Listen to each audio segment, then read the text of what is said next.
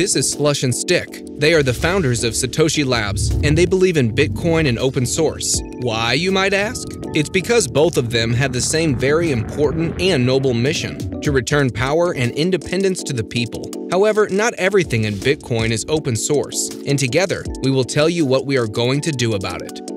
In 2012, we invented Trezor, the first Bitcoin hardware wallet, and we built it on a very strong philosophy of complete transparency and self-sovereignty. It was the right choice. The beauty of open source is that anyone is welcome to study and audit all of its content. It is not being certified by central institutions or governments, but it's continuously reviewed by thousands of independent researchers. These reviews are especially critical in the context of Bitcoin, where we need to fully understand how it works in order to stay truly independent. Seeing Trezor as an integral part of the Bitcoin ecosystem, we wanted to stay truthful to the vision of breaking free. We partly succeeded in building the truly open hardware wallet by removing us from the trust equation. Don't trust, verify.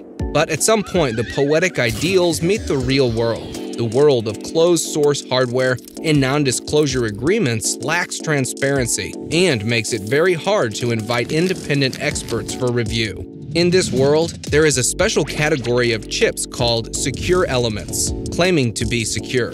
All of them are closed, and most of them require NDAs to be signed, making it very hard to verify their security claims and guarantees.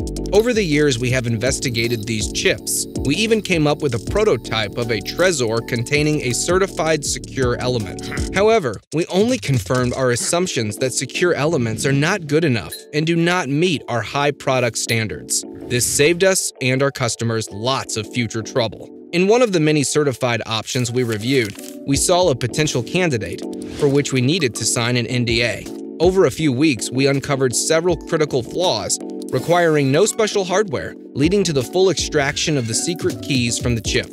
We quickly realized these were the attacks nobody tested against, not the vendor nor any of the certification parties. Some people may think that certifications can replace independent reviews, but that is wrong.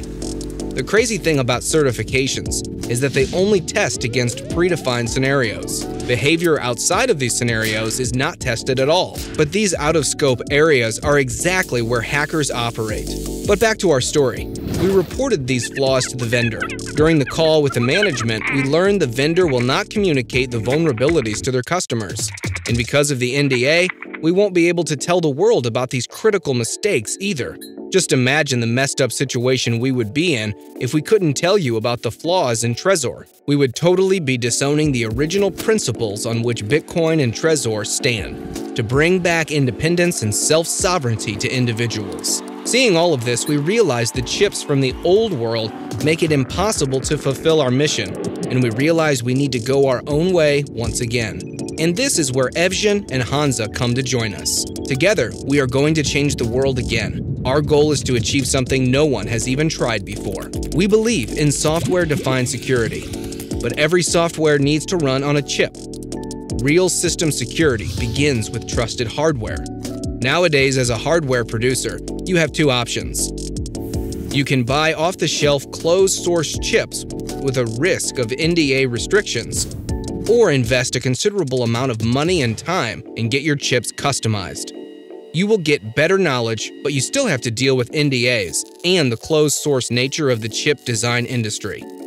Our goal is to deliver as open chip as possible. We want to provide access to design specification, verification, and testing without obscurity. There is also work to do on physical implementation to make chips secure, yet transparent and verifiable by anyone. That is why we will bring you the open chip, without any NDAs, without any hidden clauses, and without any limitations. All this would not be possible without Bitcoin, but it will be useful for many other industries. We are introducing Tropic Square, truly open IC. Let's join forces and help us disrupt a multi-billion-dollar industry. Follow us on Twitter and go to our website, tropicsquare.com. Ah!